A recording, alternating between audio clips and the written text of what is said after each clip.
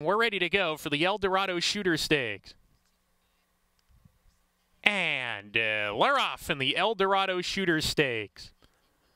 Beautiful beginning from Highland Ghost. He's up on the pace. Burnin' Turf has speed as well, moving forward to come and challenge. Those two hook up with 5 furlongs to go. They're about 2 lengths clear of Jimmy Blue Jeans running in third with Top Harbor and Psycho Dar. See Through It, usually on the lead. Today he's well off the pace with Ultimate Bango. That pair 5 lengths off the lead with a half mile to go, and they're 3 ahead of Bobby's Alibi as they approach the 4-turn run.